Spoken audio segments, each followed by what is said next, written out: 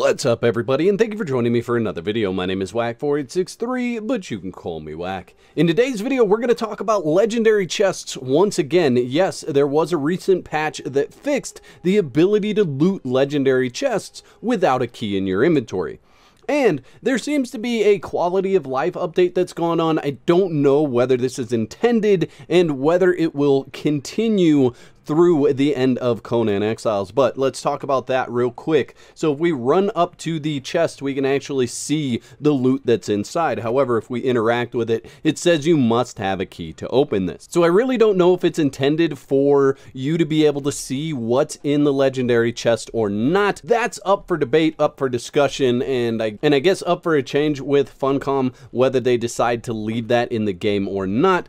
But essentially, you can decide whether you want to open this chest or not based on what you see inside the chest. Now you can see I have no legendary key in my inventory. Again, if I interact with it, it says you need a key to open this. Now, before I show you what's actually happening in the game, I want to give a big shout out to both Bourbon, who messaged me on Discord for this, and Reptilian Ninja, who messaged me on YouTube for this. Also, I have confirmed that this works on PlayStation and PC, so it will work on Xbox as well. I see no reason why it wouldn't.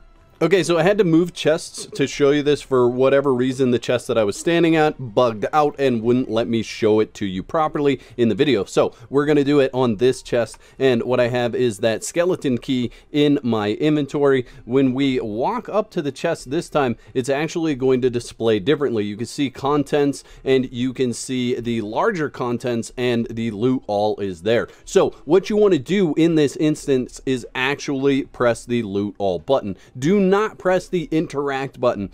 If you press the interact button, it will consume your key, but if you press the loot all button, what you can see is you still have your key and you have the legendary item. So essentially all you need is one legendary key and you can run around the entire exiled lands opening every single legendary chest.